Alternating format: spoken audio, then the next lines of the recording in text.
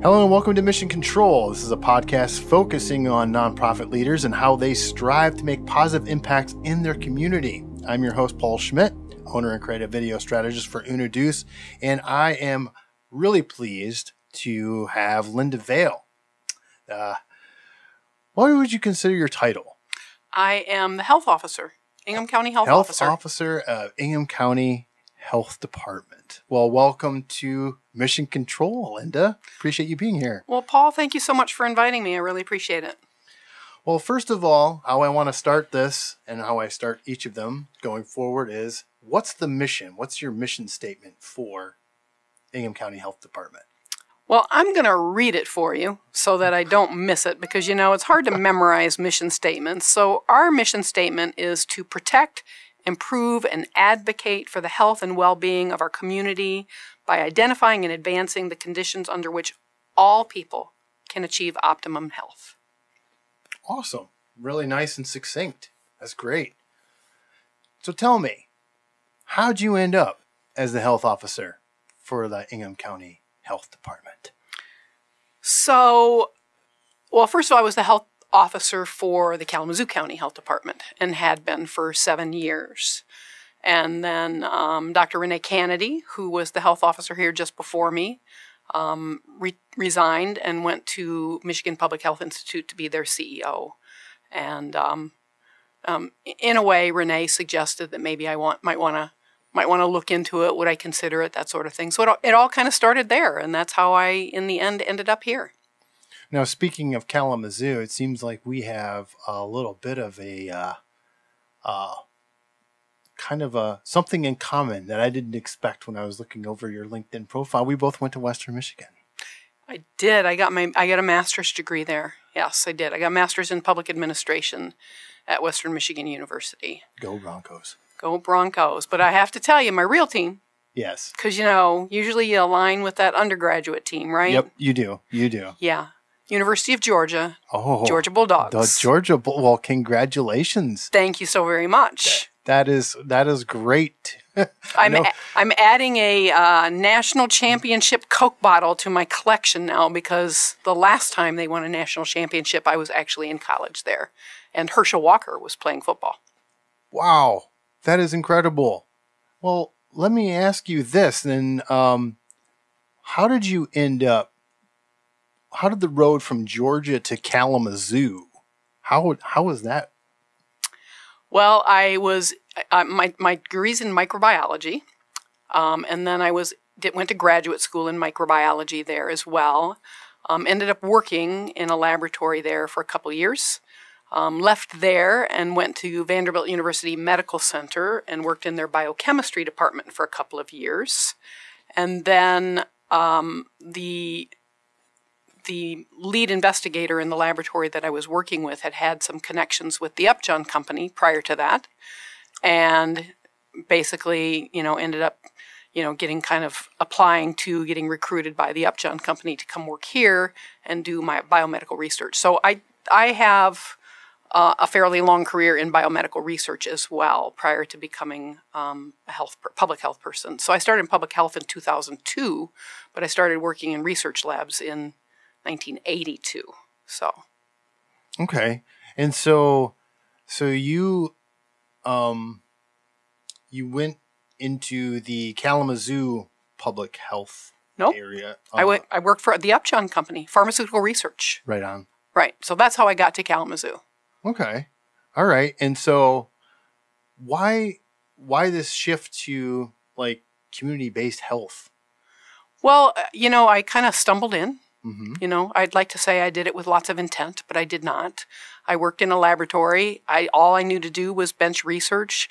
I was a molecular biologist, biochemist at the time, working on infectious disease genomics. And that was right around the time the Pfizer acquired what was then Pharmacia. They were no longer Upjohn. And I had actually left to take a little bit of time off with my son and had just come back. So I didn't have all my seniority back, and I was one of the first people that Pfizer laid off when they laid off employees. So I actually lost my job and had to find a job. So I spent a little bit of time living on unemployment and trying to figure out how I was going to keep my house and keep my kids in their home and all that sort of stuff, and ultimately ended up applying for a job at the Kalamazoo County, essentially, Health Department. It was a fairly entry-level job, but it was enough to stay instead of have to move and uproot my kids. I was divorced by that time, so I didn't want to, take them away from their dad, and that's how I ended up at the Kalamazoo County Health Department. So being in the public health world and coming from where you were coming from, the research world, how has that meshed? How were you able to mesh what you knew into what you're doing now? How was there a connection there? Oh, there's lots of connections. Like I said, I was working in infectious disease genomics. My degree is microbiology, which is in infectious diseases. What we're doing right now is a big infectious disease, pandemic. And that is my background. In addition to having an infectious disease background, when I was at the Upjohn Company / pharmacy doing research, I ended up, they move you around a lot, in cancer research, in vascular biology research, in central nervous systems research. So I knew a lot about the various diseases and things outside of even infectious diseases, which has always allowed me to basically think through a lot of the different things that we deal with in community in terms of health and health conditions, and honestly, sometimes to even be able to speak to the media and not be afraid I'm not saying the right thing. I had a health officer that I worked for in Kalamazoo his background was in mental health. And he didn't do a lot of speaking to the media because he didn't know all the science words. You know what I'm saying? So when you come into it with a science background, there's a lot of it that's really quite helpful. And the other helpful part about it is that it really, it gives you a solid foundation in data. Right? So I'm still a data person. I still look for data. And data crosses everything from, COVID data to, finance data. You can look at data around lots and lots and lots of different things. And so I'm fairly data driven when it comes to, assessing where we are and where we're going and what's going on in the department. And that, I believe, has also been helpful. And I think that's how those worlds have meshed together. And then, just apparently, I didn't know where I was going once I got to the Kalamazoo County Health Department, but 4.5 years in, I became their health officer after not having worked in public health at all before that. So I guess I just had some natural leadership skills that somebody recognized, and that was the beginning. And so then you ended up in the Ingham County Health Department. And did you did you work into the health officer position where you were, or did you just lateral from Kalamazoo to here? I came here to be the health officer here. That's how I was hired here. So I left there as the health officer, and I came here to be health officer. And that is now almost 8 years ago. Wow. Okay. That's great. So let's circle back a little bit. How you were talking about how your background in research really meshed into what you were doing in public health. And fast forward to 2020. Obviously, when we entered 2020, we had no idea what was, at least the general public had no idea what was coming. But how informed were you in the early part of 2020 before the whole, I don't want to say blow up, but obviously, the decision to, with the shutdown, and at least, what were you looking at? What were you seeing from your standpoint and from your whole background going into that March? What you were seeing was a recipe for what could potentially become a fairly serious global pandemic. If you looked at it in the early stages, have a, immunology, infectious diseases, virology, microbiology background whatsoever, and know how, a novel virus that jumps from an animal into humans and then becomes easily transmissible human to human, which is the formula for becoming a pandemic, because the next thing is it's easily transmissible human to human. no human body has ever seen it before, so there's no immunity, and then it spreads globally, and then it becomes a pandemic. And, you know, the hallmark signs were all there. And quite honestly, trying to contain, once we saw what was going on in Wuhan, the likelihood of being able to contain it was not looking very good. And as it started spreading, just as you saw Omicron and Delta before that, oh, it's here. Well, it's like, no, you're not going to stop it from getting here. You're not. So it you know, that background led me to believe that it was time to start planning and preparing. It was time to start planning and preparing the community for the fact that it was pretty darn likely.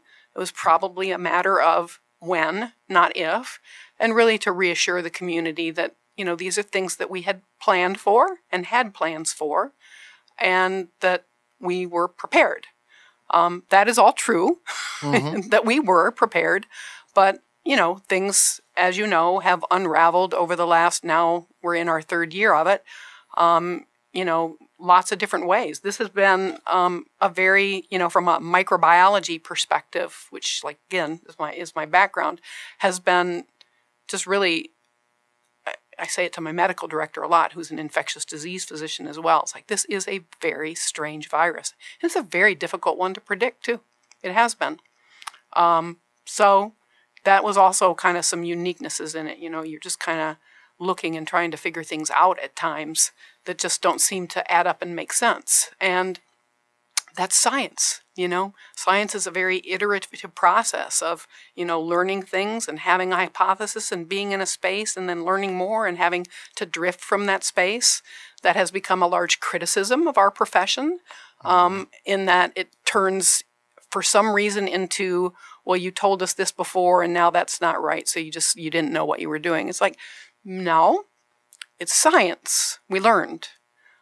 We didn't know anything about this virus when it first came either, and we have had to make our best informed decisions all along the way and listen to a lot of research, watch a lot of, you know, anecdotal, you know, what's going on in the world, just, you know, what's happening, and figure out from there, you know, exactly what we're dealing with and how to do our best to mitigate the spread.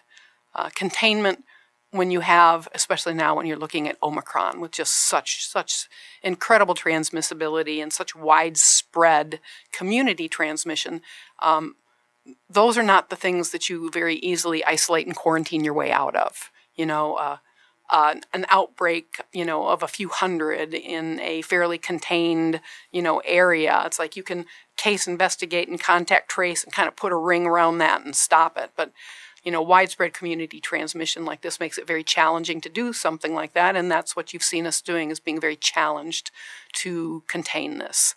You know, the shutdowns and those things like that early on were very important because, again, we didn't know what we were dealing with, and didn't have vaccine, didn't have treatments, hadn't learned as much about treatment, and so that kept us at a point where community spread at least came down some, while we managed some of this, and most importantly, managed hospital capacity. That's what we were really looking for in the beginning.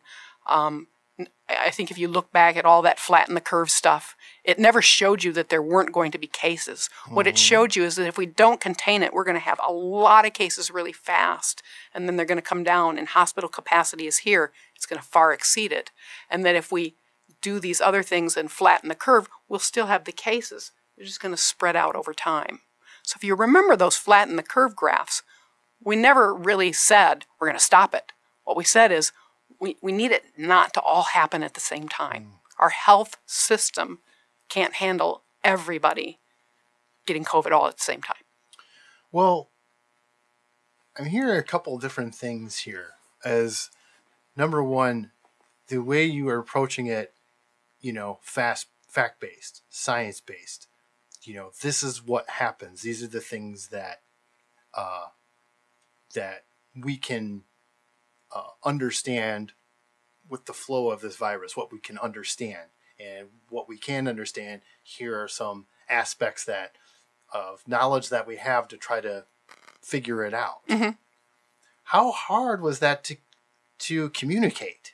Because that sounds, where the way you said it sounds very, okay, well, that makes sense. But other folks trying to decipher what you're saying, how hard was that to communicate, especially during the like the lockdown phase when everybody's like confused and scared and this and that. How hard was that to communicate?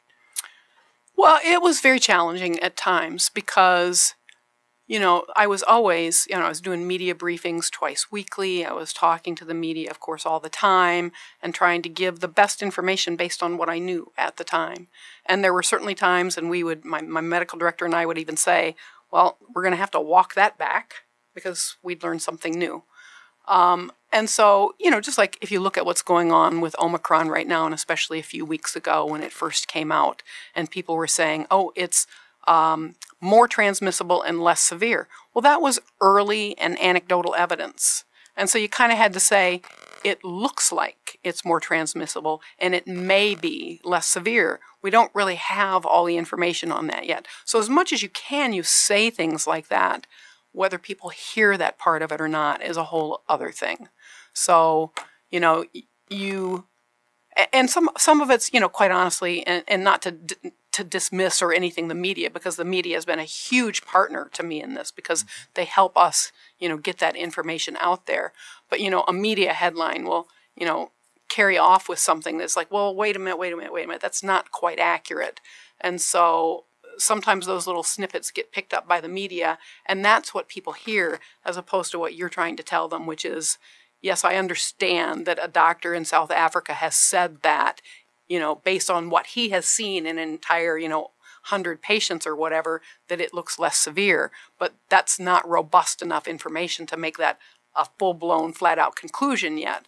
And so you just kind of have to work with some of that ambiguity, unfortunately, and make sure that people understand that we need to learn more about it before we can be absolutely sure about that. But this is what we know now. And what we can do is act based on what we know right now. So in essence, what do you think over the course of obviously this short period of your career, this 2 to 3 year span, what were your biggest accomplishments you felt? What did you think that, I landed that. That worked out well? Oh my goodness. I think that we landed a lot of things very well, quite honestly. We had some issues in 2020 early on as things were coming out. We had a lot of cases in a particular part of our community, and it was really hard to, it's like, why do we have so many cases there?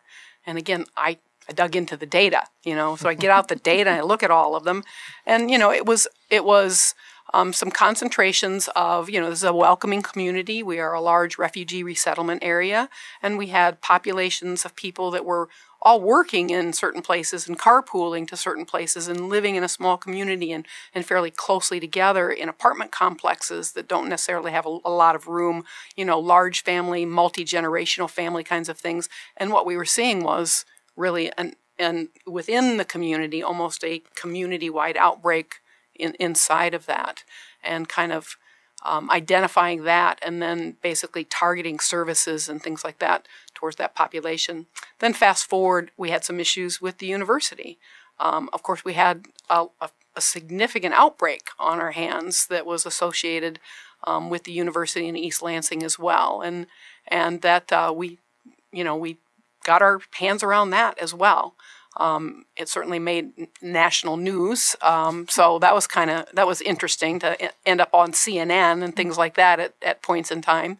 But we really managed that whole situation, I thought, quite well. And then could not be more proud of the Ingham County Health Department in partnership with many, many people in this community, but strong partnership with MSU University, Michigan State University, I should say. And the mass vaccination operations we had out at the MSU Pavilion. So honestly, we just really nailed that.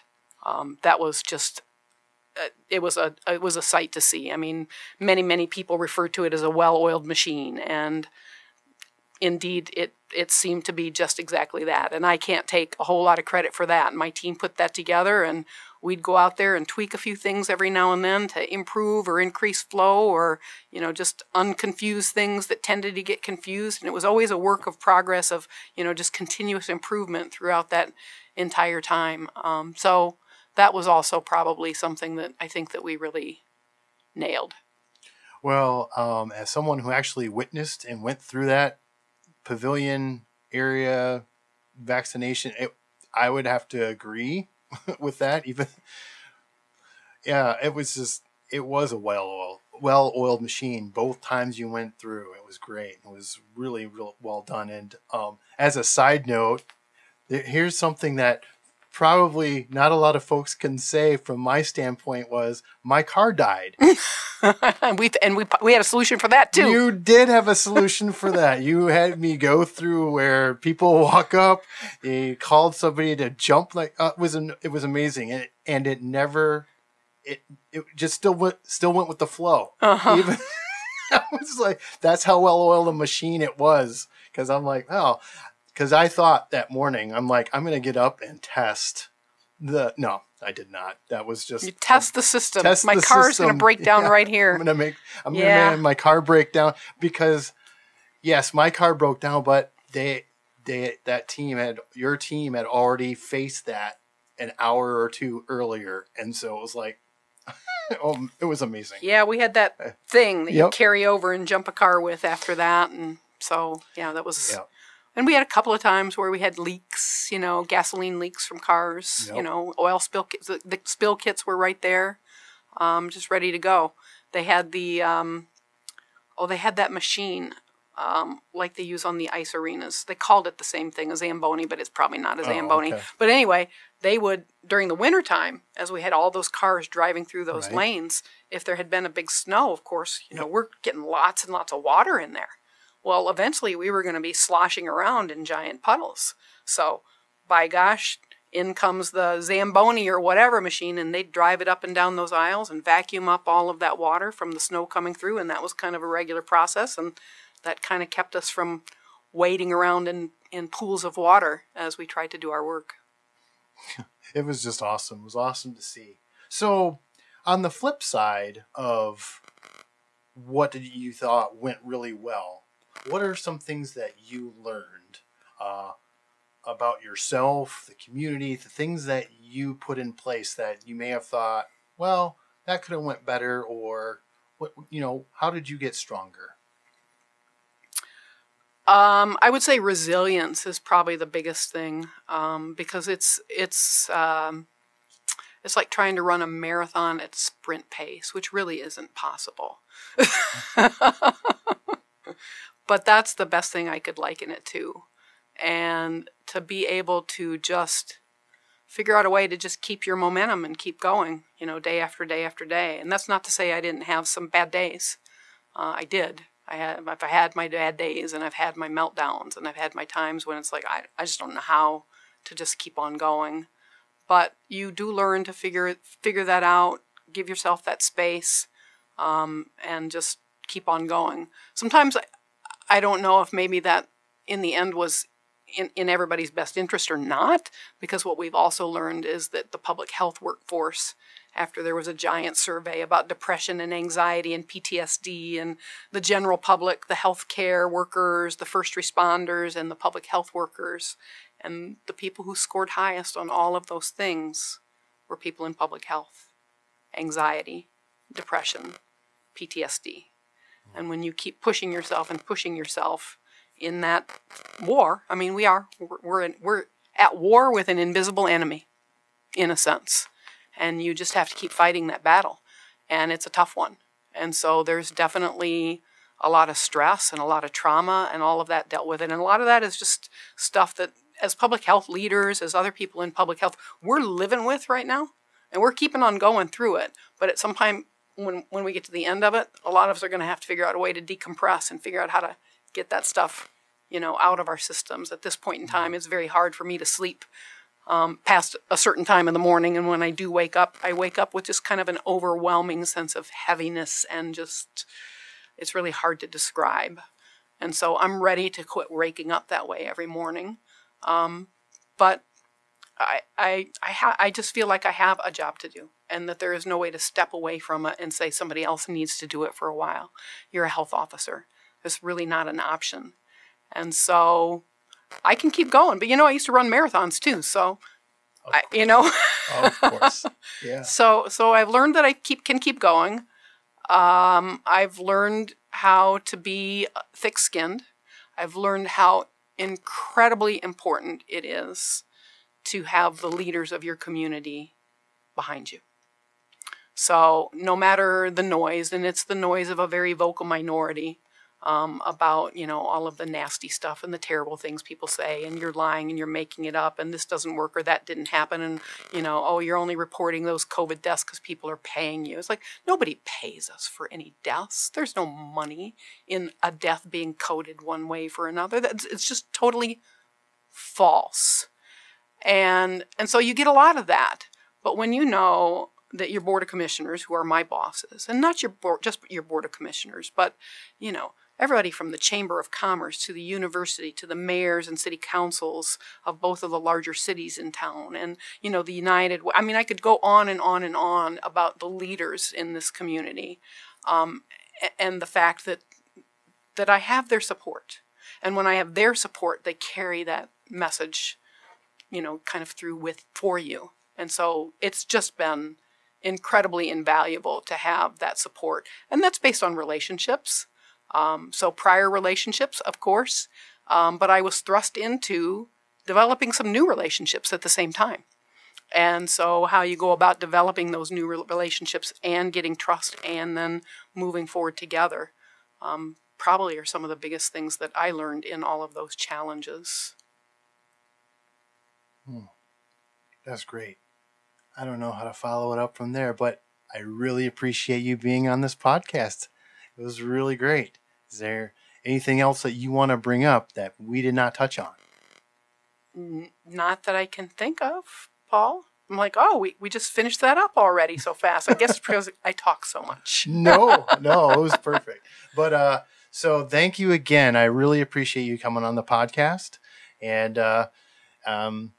And for all of you listening, thank you for taking some time to listen to our program. So don't miss the next episode. That will be coming out in a couple weeks. And if there's someone you know of that you would like to hear about their journey, please email us at missioncontrol@UnoDeuce.com. And if this is your first time here, please subscribe on YouTube or your favorite podcasting platform and give us a positive review.